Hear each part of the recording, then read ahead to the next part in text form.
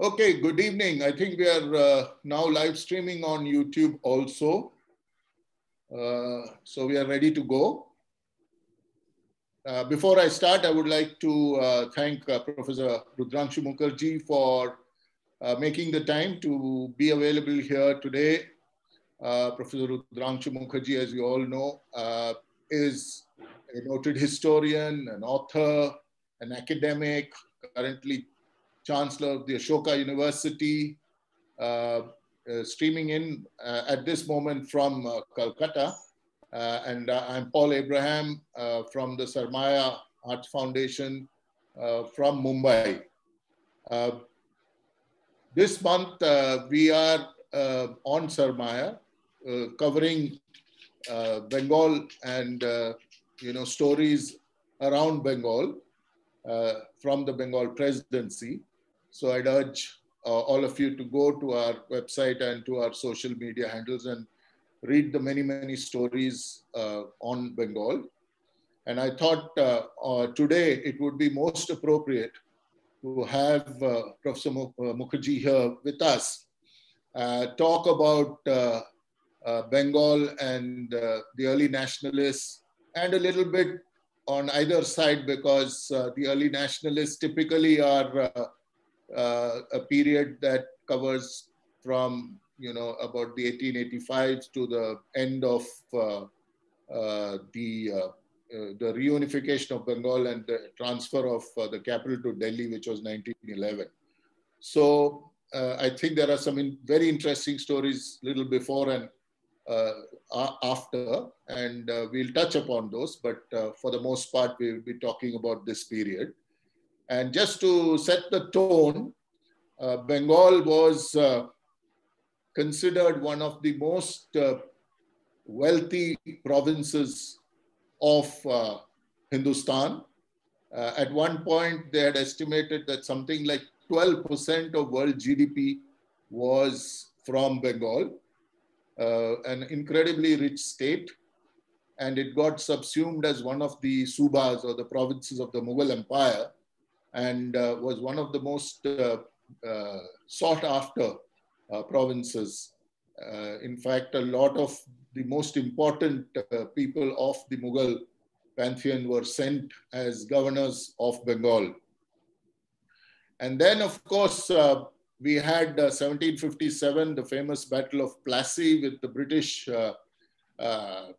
East India Company, defeating the then Nawab of Bengal. And following that, in 1764, a larger formation which included the Nawab of Awadh, Shah Alam II, they got defeated at the hands of the British forces again. And with that passed the right to collect taxes into the East India Company's hands. So the Diwani for Bengal was handed off to the East India Company. And of course, there was a time from around the Battle of Buxar was 1764. Shortly thereafter, the English went about in right earnest collecting taxes, and they were not the most kind of all collectors. And very rapacious, very vicious in their collection processes and things like that. And we end up in a massive, massive famine in the 1770s. So that kind of, started to some extent the slide of Bengal into more difficult times. And thereafter, of course, all the way up to 1943, many a event, further famines, plagues, all of that happened. But, when we talk of late 19th century Bengal, what was the landscape there, Professor Mukherjee? Can you just paint us a picture of late 19th century Bengal? So I first want to clarify, as a follow-up to the introduction that you just gave, that when we are talking about Bengal in Mughal times in the 18th century and right into the 19th century, pre-1905, we are not talking about this little strip of land that is now shown on the Indian map as West Bengal, what the Mughals called Suba Bangla, and which is what the English East India Company took over, as you rightly said, after Plassey and then more importantly after Buxar, consisted of this little strip of land today called West Bengal, the whole of Bangladesh, the whole of Bihar, the whole of Orissa, and large parts of Jharkhand and Chhattisgarh. So this is a huge tract of territory, huge, really big tract of territory. Suba Bangla was one of the largest subas of the Mughal Empire. It was not only rich, as you rightly said, it was also physically very large, and it was very densely populated. So this landscape, geographical landscape and administrative landscape doesn't change very much till 1905 when Curzon decides to partition Bengal into East and West Bengal. But before we come to that, the British also introduce another administrative innovation. They create, after 1850, as their empire expands, they introduce 3 presidencies as administrative units. The Bombay Presidency, based of course in Bombay, covering the whole of Maharashtra, Malwa, Gujarat, parts of the Karnataka. The Madras Presidency, Tamil Nadu, Andhra Pradesh, Guntur district, and so on. The Madras Presidency, and again the largest, the Bengal Presidency, headquartered in Calcutta, which actually stretched right up to Delhi. The whole of Uttar Pradesh, Agra, etc., what was called the United Provinces of Agra and Awadh, was part of the Bengal Presidency. One very interesting sidelight to this is that the 3 presidencies have presidency colleges named after the 3 metropolis.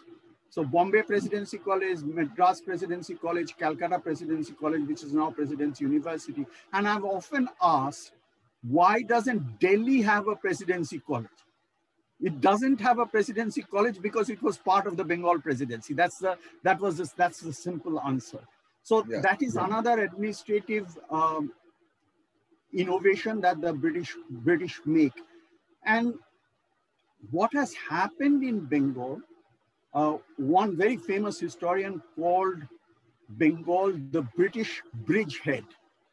It was from Calcutta and Bengal that the British expanded their military and administrative and economic tentacles into the rest of India, and certainly into North India. And this gave Calcutta its central importance. It was the commercial and the political capital, the trading hub of the English East India Company, and after the exit of the English East India Company, even for the crown as well. So one of the important things that happened, because Bengal is the bridgehead, is it receives the impact of some of the educational and social reforms. It is the first to receive the impact of educational and social reforms. So Western education, for example, comes to Bengal in around 1817 when the Hindu college is set up, which is nearly 2 decades earlier than the setting up of the Elphinstone College in Bombay. I'm taking the example of Bombay because you are in Bombay, and many of our listeners might be Bombay based as well. So that's the time lag, nearly 2 decades. And also the social reforms, the milestone social legislations, modern social legislations that are carried out, abolition of sati, the introduction of the widow remarriage for Hindus, all these happen out of Calcutta because of campaigns carried out by Bengalis like Raja Ram Mohan Roy and Ishwar Chandra Vidyasagar. And education flourishes. So Bengal has, by the 1860s, 1870s, very flourishing, very vocal, very well educated, westernized literati. These are people that are very well versed in what has been taught to them in first Hindu college and then Presidency College, and then after that in 1857 when the University of Calcutta is set up. So they are well versed in literature, they are well versed in Western political philosophy, they are well versed in political economy. Many of them have read Adam Smith and Ricardo. And so, but more importantly, they are in tune with what is happening in the West, the ideals of liberalism. John Stuart Mill, Jeremy Bentham, the ideals of liberty, democracy. They have imbibed these ideas through the education that they have received in Hindu College and Presidency College and in Calcutta University. But when they are coming out of the portals of these educational institutions and facing the reality of British-ruled India, they are discovering that the reality does not match what they have actually been taught. There is no democracy in India. British rule in India, for all practical purposes, is a despotism. British rule has an exploitative presence in India. It is draining wealth, as the phrase went, from the 1880s onwards. The phrase was coined by Dadabhai Naoroji, a Bombay person, that there is a drain of wealth happening from India to Britain, which is making India poor and Britain rich. And very importantly, if we are to understand how nationalism emerges, this Western educated intelligentsia begin to use their training, their education to look at India's past, a past that British administrators, British rulers, British bureaucrats like Thomas Babington Macaulay, James Mill, the man who wrote the history of British India, which was supposed to be the Bible for civil servants who are coming out to India from England, they all denigrated India's past. India had no history. James Mill went to the extent of declaring India had no history before the arrival of the British. The whole of the history of India could be written, Mill famously wrote, as a chapter of British history. So India has no history. And Macaulay ridiculed India's past by saying that,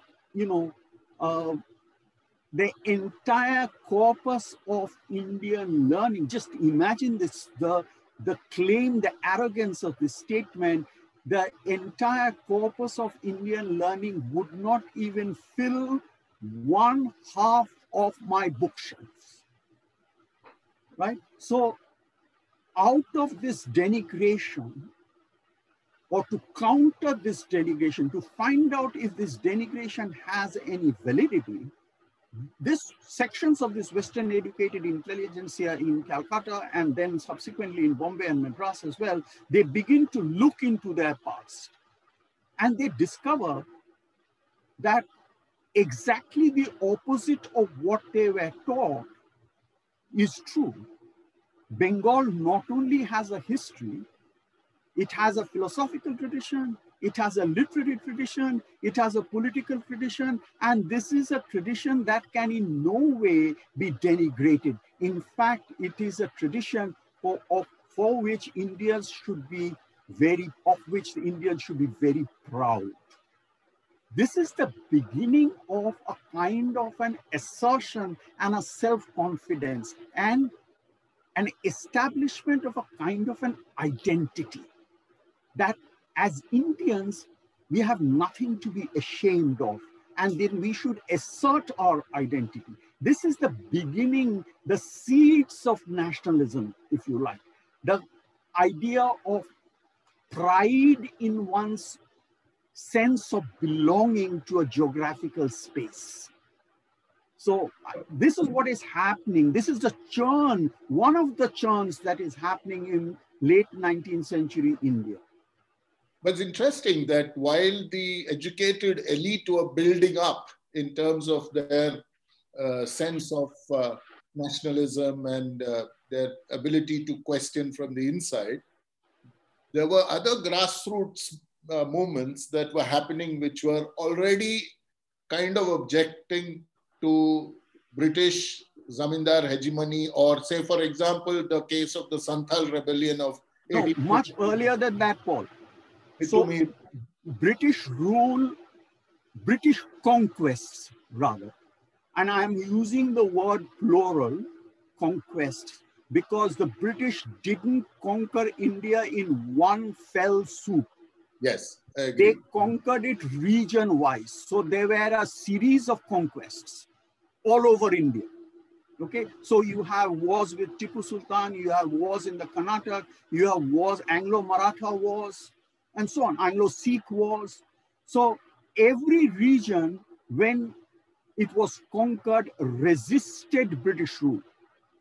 And in Bengal, this resistance, as you said, occurs in the Battle of Buxar, because Mir Qasim, the Nawab of Bengal, who initiates the what you described as the triple entente, if you like, tripartite alliance between Mir Qasim, Shah Alam II, and the Nawab of Awadh, Shuja-ud-Dawla.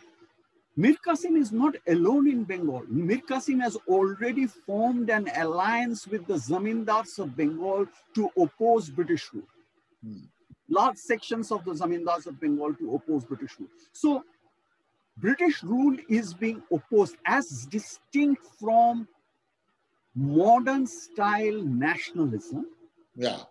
Opposition to British rule is occurring as soon as British rule is being established.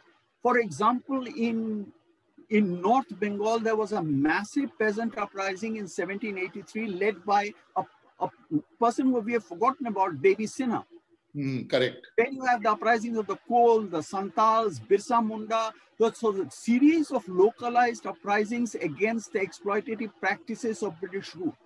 Yeah. These are also happening side by side. These are parallel developments. There's some really interesting ones there, like Bashar Kela, there's Titumir, who in 1831, and that's the time when the zamindars and the British, got together to, suppress. Yeah. Right? And that's interesting because at some point later, the zamindars kind of move away. And that they are kind of bought over by the permanent settlement. The permanent settlement has this as the background. Yeah. The alliance with Mir Qasim is one of the backgrounds of the permanent settlement. Yeah. So it's interesting because also, at around that late 19th century, there was a lot of, nationalism that was also perpetuated through poetry, prose, literature, And if you look at it today, modern India, some of the poetry and the symbols that we take great pride in all emanated in those few years, right? With the Vande Mataram. What I just described as the assertion of identity, the assertion of pride, the first articulation of that actually takes place through, as you rightly say, literature. Literature, theater. These are the two very important vehicles. By literature, I am including poetry, songs, essays, novels, the lot, the entire corpus of written texts, as well as theater. I mean, one shouldn't forget that very important play called Neel Darpan, the Mirror of Indigo, which was written in 1865 by Dinabandhu Mitra to actually expose the exploitation and the oppressions of the white indigo planters. And this created an enormous stir. When the book was translated into English, the publisher, Reverend James Long, actually was imprisoned because of publishing that book. And his bail was paid by a very famous Bengali called Kali Prasanna Sinha, and a very famous Bengali poet, in fact, the most important Bengali poet before Tagore was the translator of this text, Michael Madhusudhan Dutt. Yes. So this is happening, and of course, Bankim's novels, particularly Anandamot, which incorporates the song Vande Mataram, which was originally written as a piece of poem and then was set to tune by none other than Rabindranath Tagore in the Rag Desh. And he sang it in the 1892 session of the Indian National Congress. But Tagore himself is a very important figure in this. As a young man, a lad, I would not even call him a man, as a young man of 16, he wrote an essay extolling Rani of Jhansi, Lakshmi Bai, as one of the earliest patriots and one of the earliest persons to oppose British rule.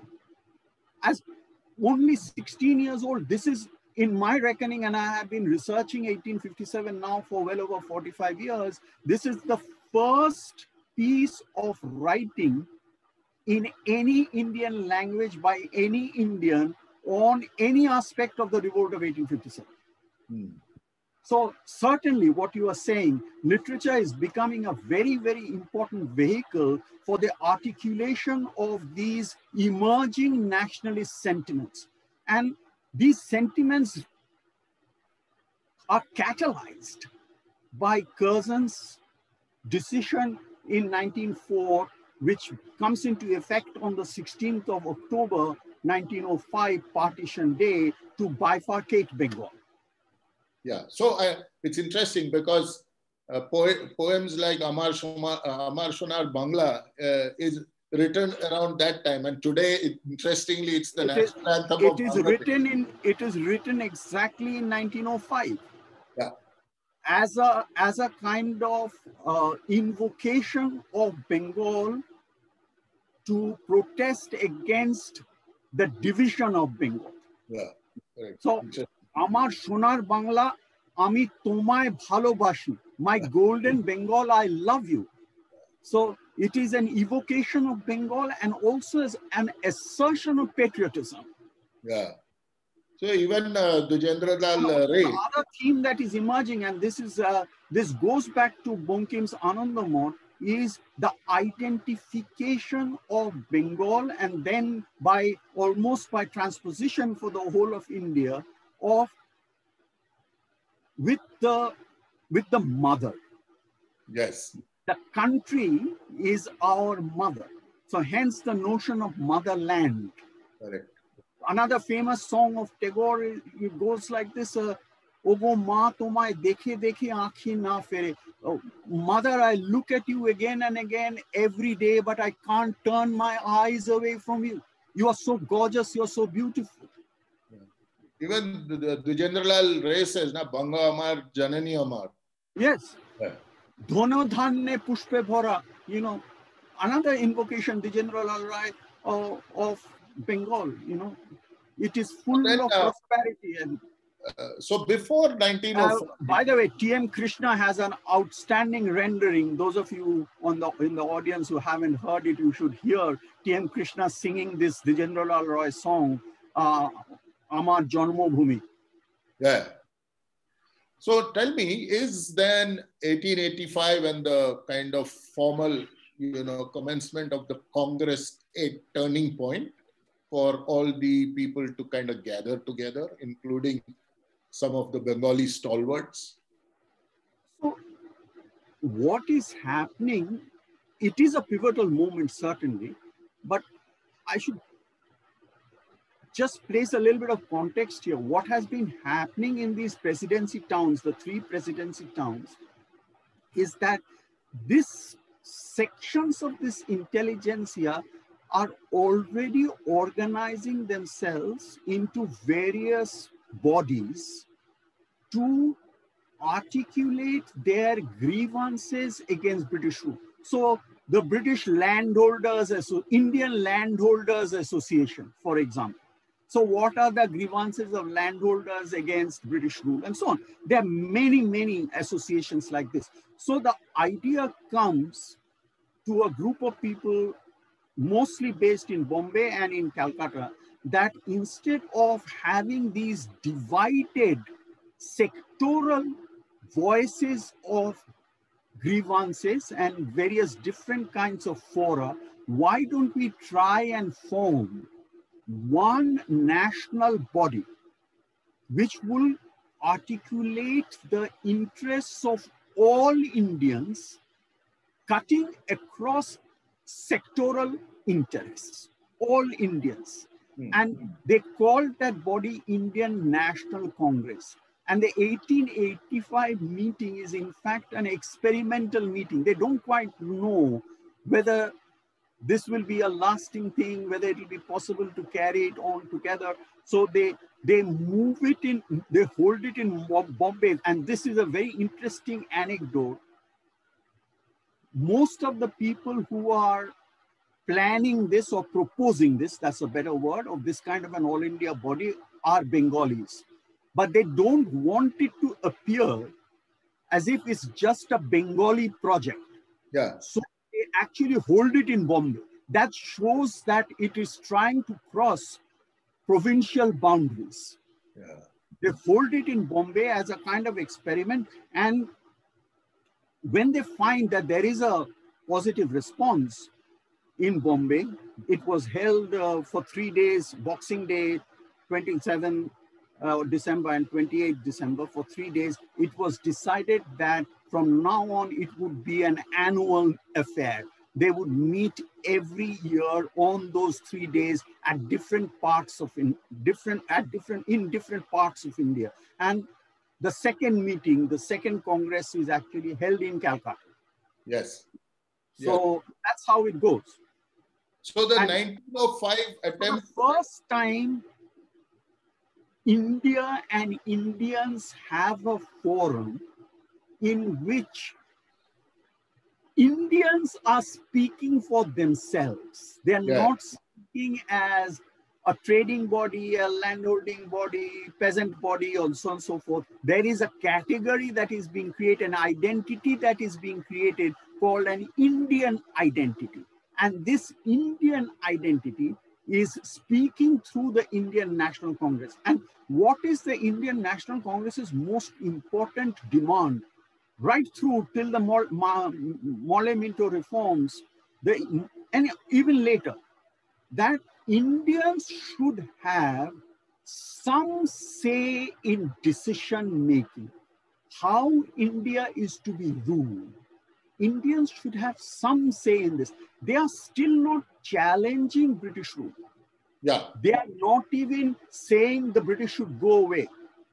But they are saying, look, we want to be partners in this enterprise. Even if we are junior partners, doesn't matter. But allow us some space where we can also be party to how India should be ruled, how India can be ruled, and so on. So this is one of the principal demands of the Indian National Congress.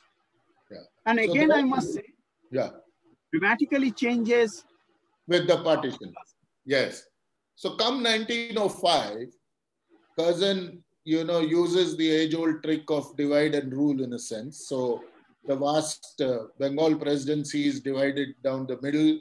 There's present-day Bangladesh for the most part, and some parts of Assam. So there's an Eastern Bengal and a Western Bengal. Western Bengal. So Western Bengal is present-day West Bengal, Bihar, Jharkhand, Odisha. Yeah. And the other side is present-day Bangladesh and some parts of Assam. So this is another, fundamental moment in time, literally. So it creates an element of discord within the Congress, because suddenly there is a bunch of people saying the original bunch is somewhat pacifist and soft. We need to get a little more aggressive with the British. And it also, I think, sows the seed, even though the formation of the Muslim League happened in Dhaka, but was not initially the intent.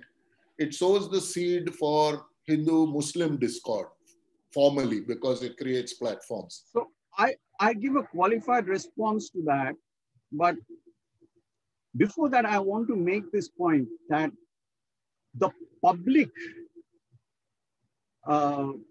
position of Curzon and the British Indian government was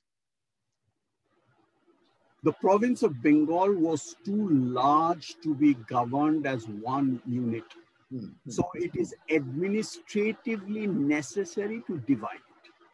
This is the public position. But this didn't fool the Western educated intelligentsia. They caught on immediately that this was not the real intention. The real intention was to divide and rule. The real intention was to create divisions between an emerging national movement. And now the researches of historians have actually shown that this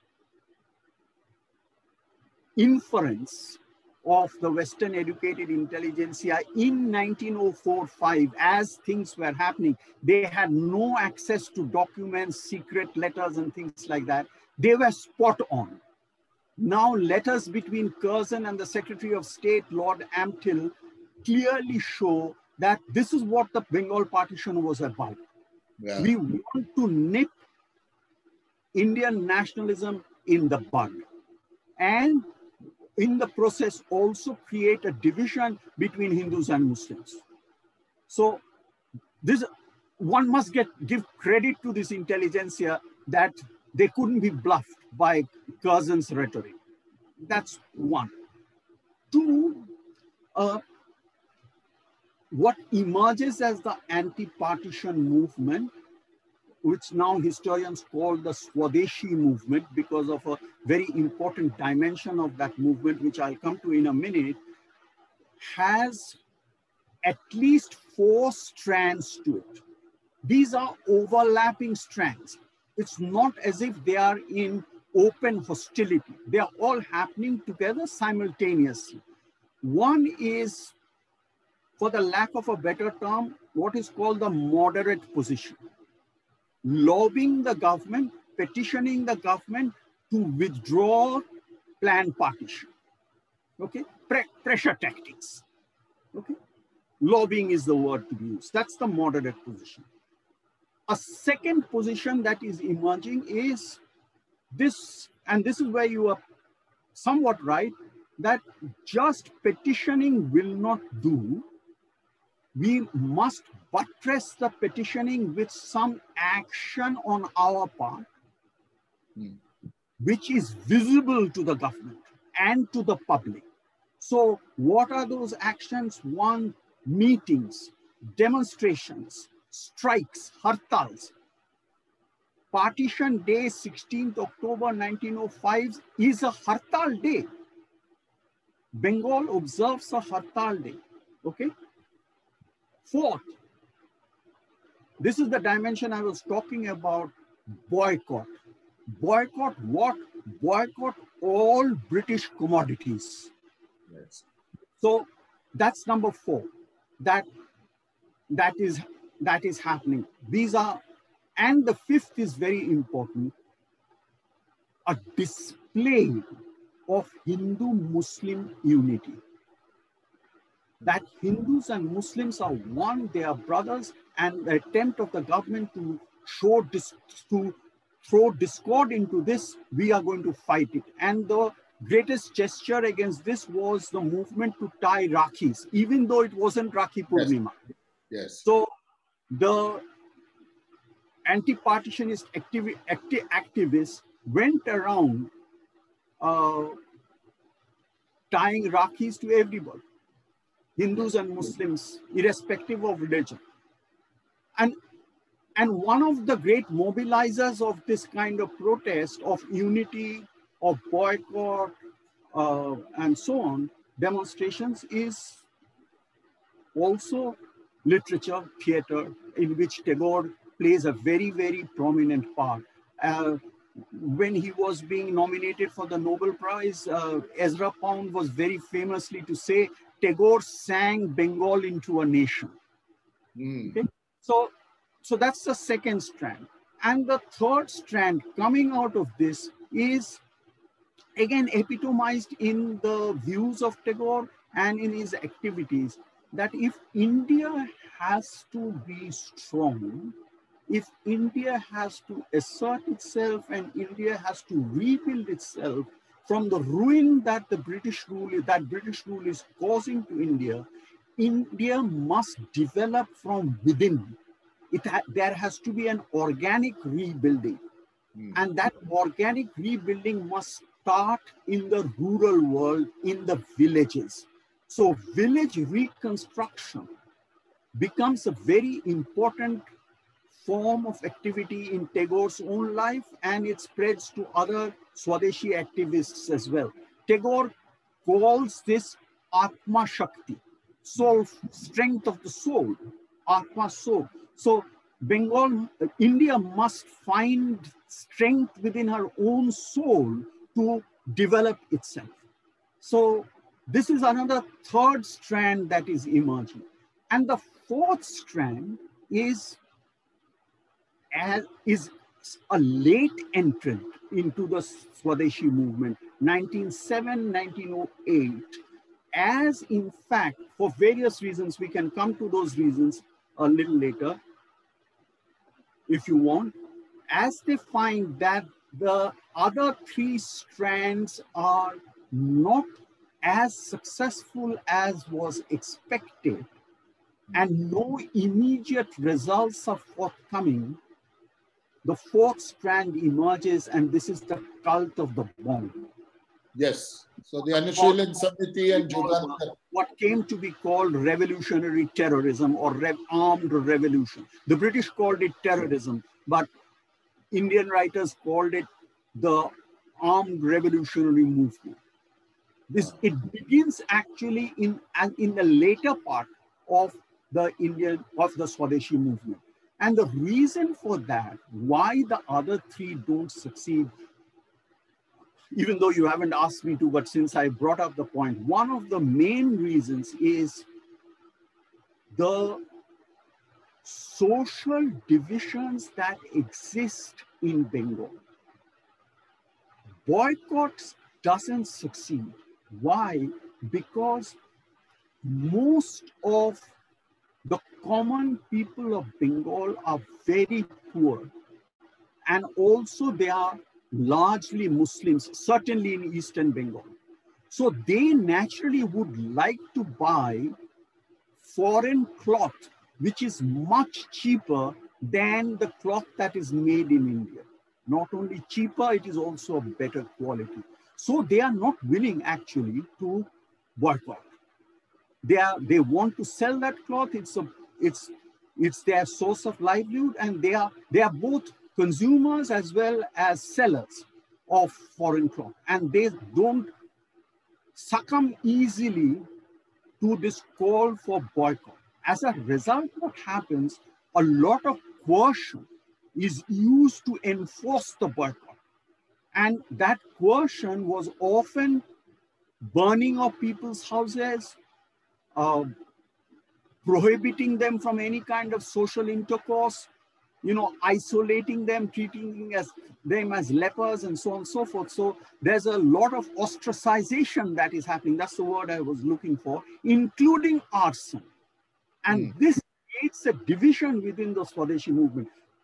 Rabindranath Tagore, for example, is not in favor of coercion at all. And he articulates his views in a novel that he wrote later, few years after Swadeshi, very famous now because of Satyajit Ray's cinematic representation of it, Ghore Baire, the home and the world, where through the voice of one of the principal characters, Nikhilesh, which is supposed to be, and rightly I believe, the voice of Tagore himself, the position that boycott cannot be coercive is articulated.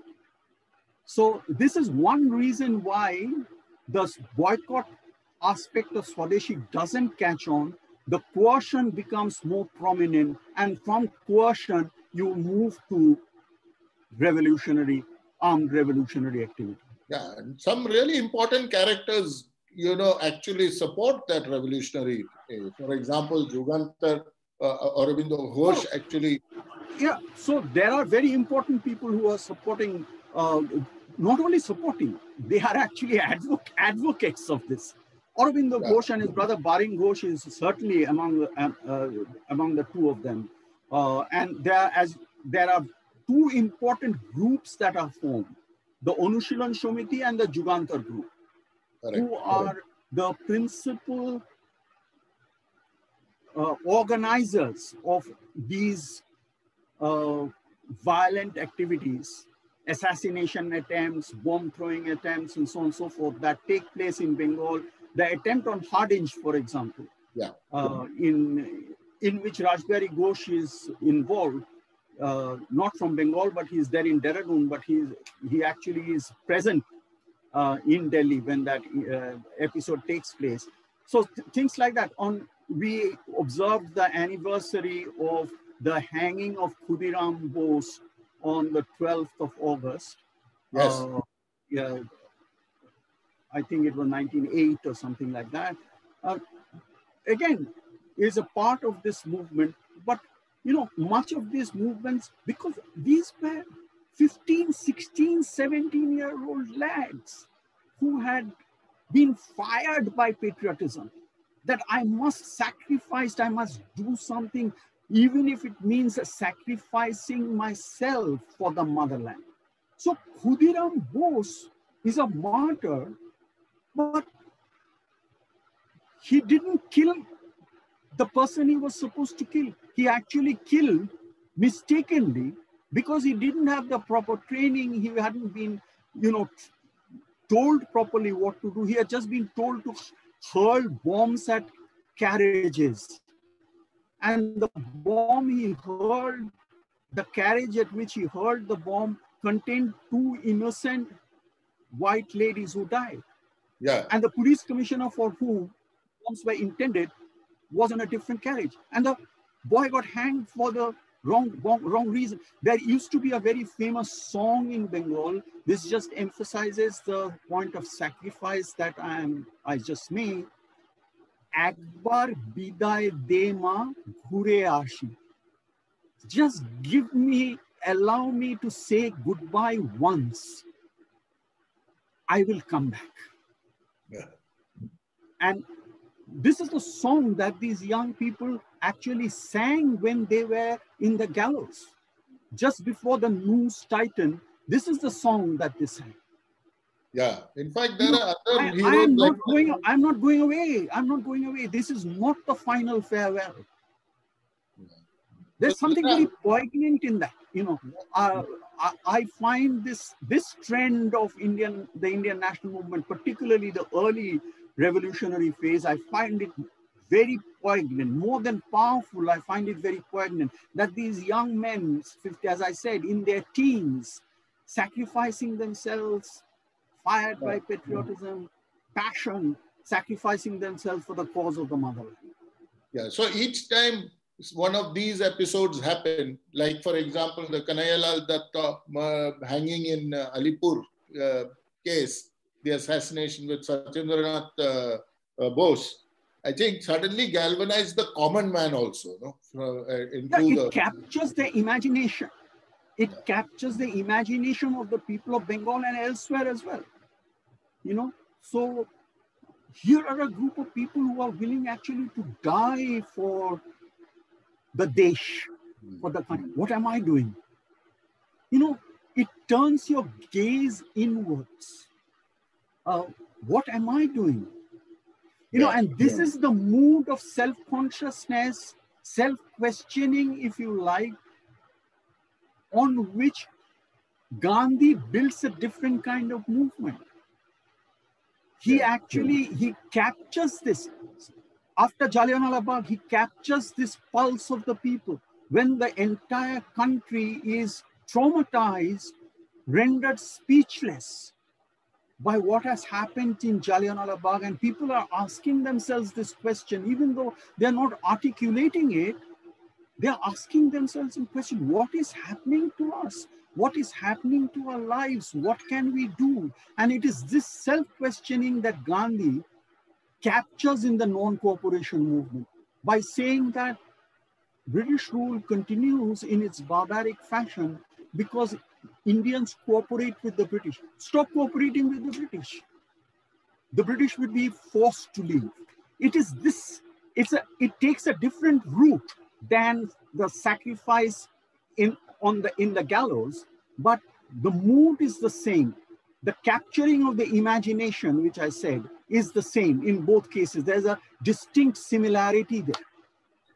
It's also interesting at this point that, around the time of the partition, there's also this great desire to vernacularize education. And that's a big, huge movement. The Dawn Society happens, National Council of Education happens in 1905. Eventually, Shantiniketan happens. Correct. Shantiniketan happens, and eventually Jadavpur University is set up as a counter to Calcutta University. Much later, National Council of Education morphs itself into the Jadavpur University. Right. So, and similar things are happening elsewhere as well. I mean, we are focusing on Bengal because today we are talking about Bengal, but yes, similar movements of vernacularization, or I would say similar movements to revive indigenous education, revive regional languages are also happening in different parts of India, particularly in Maharashtra. Yes. So there are 2-3 things I would like to touch before we start taking some questions. One is a quick comment about where are the women in all of this? So,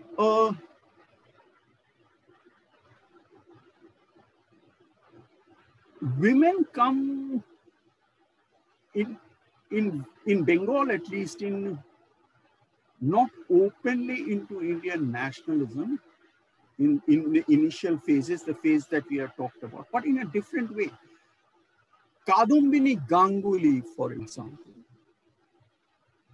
defies all existing rules, traditions, etc., to become the first female doctor in India. 2 of them become Chandramani Bose, I think that is the other person. I might be getting Chandramani wrong, but it's certainly a Bose. So Kadambini Ganguly and Bose, they are the first 2 female doctors. Now, 1880s, huh? Now imagine what they are fighting against. So this is also a facet of resurgence, facet of reassertion of identity, that many of the women of the Tagore household, for example, are Swarna Kumari Devi, are also involved in similar different kind of ventures. So that's one thing that is happening on the cultural, professional front, the breaking of shackles of patriarchy. But the political articulation of this, I think, comes in a very dramatic way only in the non-cooperation movement, when actually not hundreds, but thousands of women come out onto the streets, fill the jails at Gandhi's call of non-cooperation. But before that, even though they were not out on the streets during the Swadeshi period, women actually gave up their belongings, foreign belongings that they had, when the call for Swadeshi came. Famous Swadeshi song, Phele dao reshmi churi bongo nari ar porona. So throw it away, your reshmi jewelry, your reshmi cloth. Bengal women don't wear it anymore. Phele dao bongo nari reshmi churi ar porona. So they may not be out on the streets, but they are also sacrificing some of their cherished belongings they are giving away. This acquires a greater scale and magnitude in the non-cooperation movement, when actually defying their husbands, defying their fathers, defying their brothers, women come out on the streets and respond to Gandhi's call to fill the jails. Okay, next one. there are some interesting personalities and often, downplayed in our history books, and Sorry? there are some interesting personalities who are part of this and whole movement and who are, often downplayed in our history books, like Rash Bihari Bose. And fascinating story of how he heads out of Bengal, gets to Saharanpur, becomes, so active in the, He actually lives in Dehradun. yes, and then gets back to Chandranagar, and then, from there participates in the, Harding assassination attempt, and then runs off to Japan and actually becomes a Japanese citizen. Can you talk a little bit more about him? And he raises what is the Indian National Army, which then becomes, of course, it gets transformed in the hands of Subhash Bose. Now, I want to, since you are talking about individuals and personalities not often mentioned, Rash Bihari Bose is certainly one of them. Even today, there isn't a good biography of Deshbandhu Chittaranjan Das. Yes. Before the arrival of Gandhi, undoubtedly the most important All India Congress leader. Yes. The man who defended Aurobindo Ghosh in the famous trial, where he made the announcement in the presence of a British judge, if love for my country is a crime, I am a criminal. Yes. Okay. And legend has it in Calcutta, and I have no reasons to doubt that legend, that he actually gave away he was a very prosperous barrister at law. He actually gave away everything that he had to the Indian National Congress. So nothing is written about it, and very interesting. I was saying this to a group of school children yesterday, that when Subhash Bose arrives in India from Cambridge, having resigned from the Indian civil service or not taking the Indian civil service, even though it was offered to him and he was ranked very high in the list, he lands in Bombay without collecting his luggage. Who does he go to see? He goes to see Gandhi. Because he has heard Gandhi is in, this is 1921, non-cooperation movement in full bloom. So because he's heard Gandhi is in Bombay, he goes to see Gandhi, and he describes it in an autobiography. He's the only man in a Western dress as he enters this room. Gandhi is, of course, sitting on the floor, but that chair is brought for him, and he sits there. And they have a 2-hour-long conversation about India's freedom, Swaraj, so on and so forth. And Gandhi, what is Gandhi's advice to Subhash Bose? He says, you are from Bengal, you go back to Bengal and work with Deshbandhu Chittaranjan Das. Yeah. He should be your leader, become his lieutenant. And that's what Subhash does.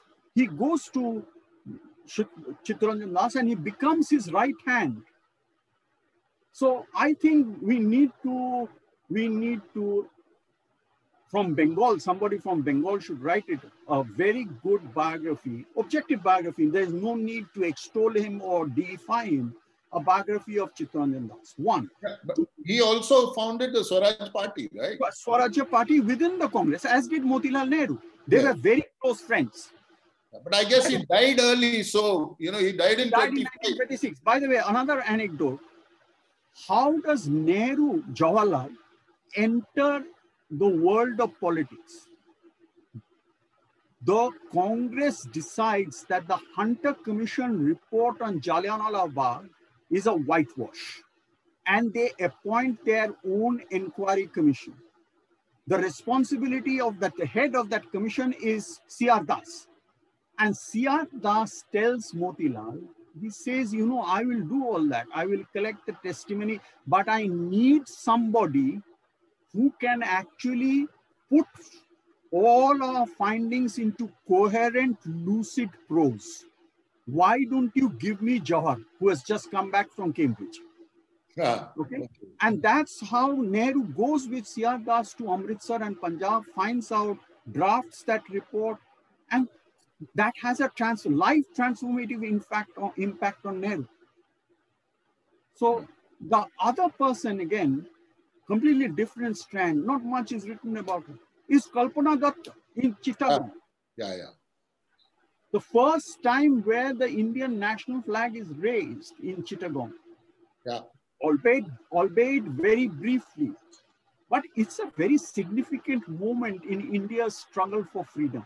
I think we need a much more, Manini Chatterjee has a book, but I think we need a more detailed study of Kalpana Dutt. She was a charismatic figure. She was beautiful. She was courageous beyond words. Yes. So I think we need to relook at some of these figures. These are neglected figures, unsung figures of the Indian national movement. But it's also interesting, some specific cities created, a much more interesting, bunch of people. Chittagong being one of them, Sylhet, Calcutta, Chandranagar, So Dhaka also. Huh? Dhaka. Also. Yeah, because Anushoolan Samiti went there, Dhaka. Yeah. Good. I think now we can just stop there. There's so much. In fact, one of the interesting little anecdotes is that Subhash Chandra Bose was introduced to Rash Bihari Bose at the instance of Savarkar. Yeah.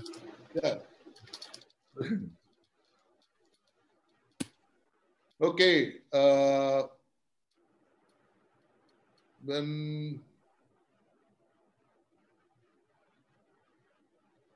Okay, there's one question here. Why did Curzon shift the capital from Calcutta to New Delhi? Was it because of the failure of the partition?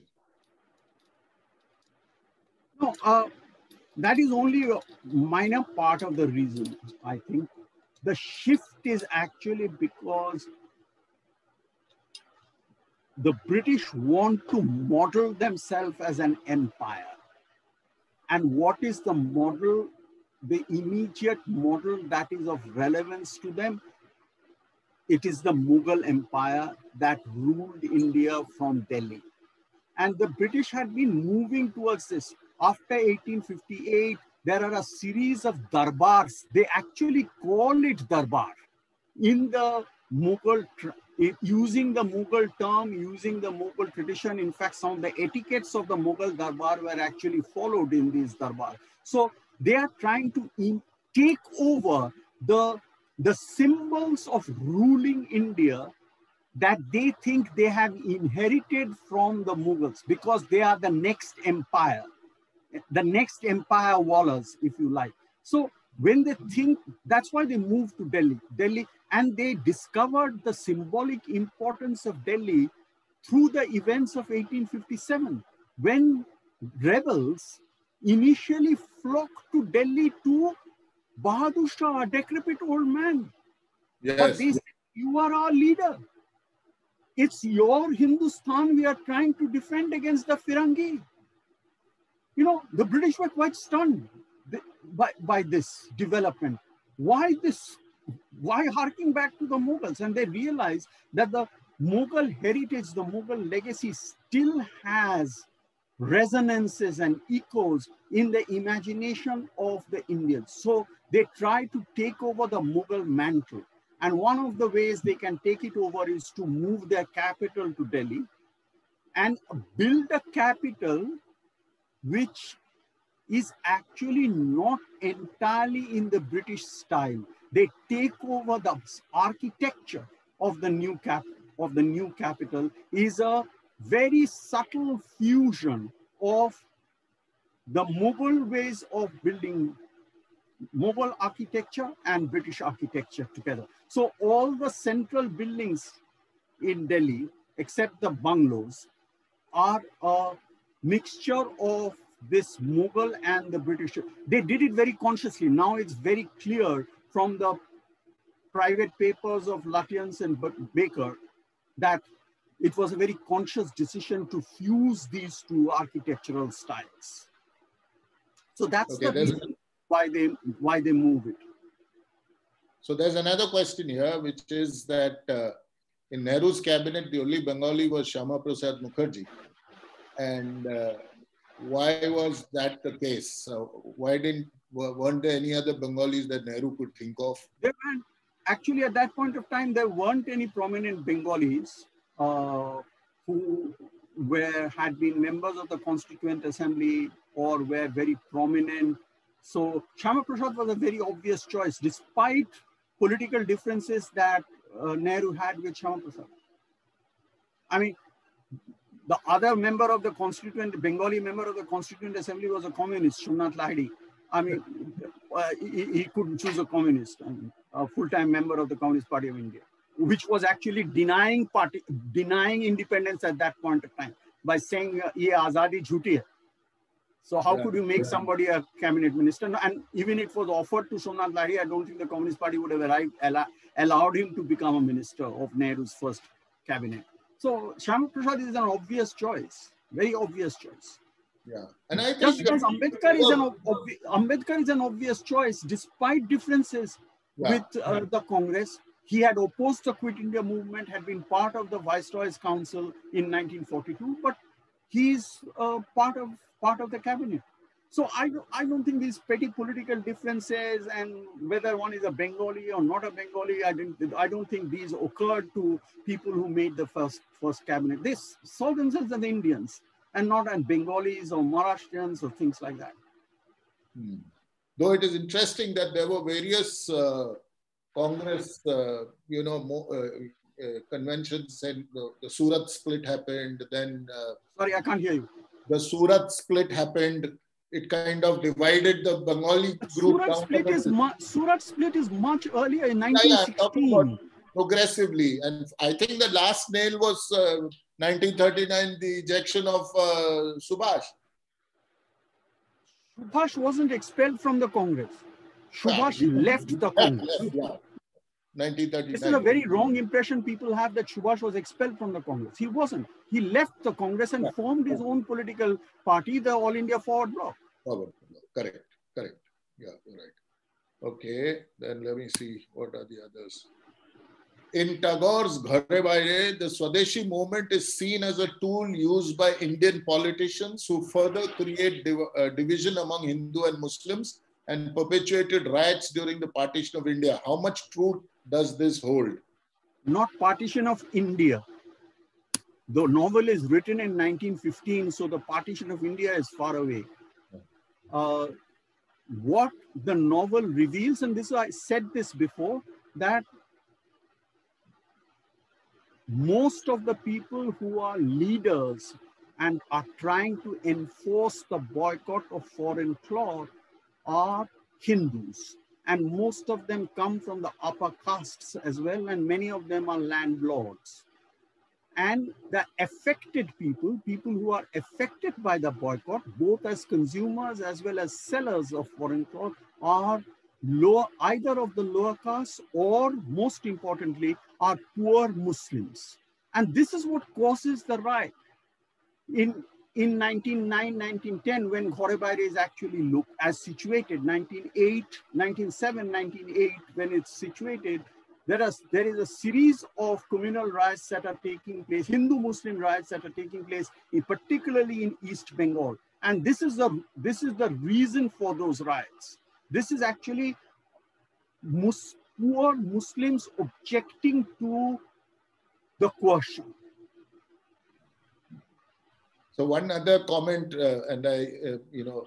so why the women were, why the women were not part of the, the revolutionary movements. One of the comments being put here is that things like the Anishil Samiti were all from basically akhadas, which was a very male-dominated. But women do become part of the armed revolutionary movement. Bina Das, Kalpana Datta, in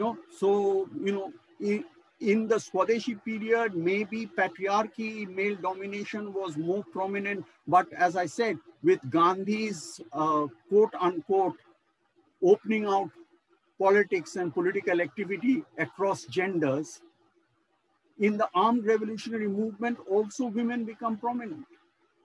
Pritilata Joatar, Kalpana Datta, Bina Das, All these are women who are willing to sacrifice their lives as much as young men are willing to sacrifice their lives.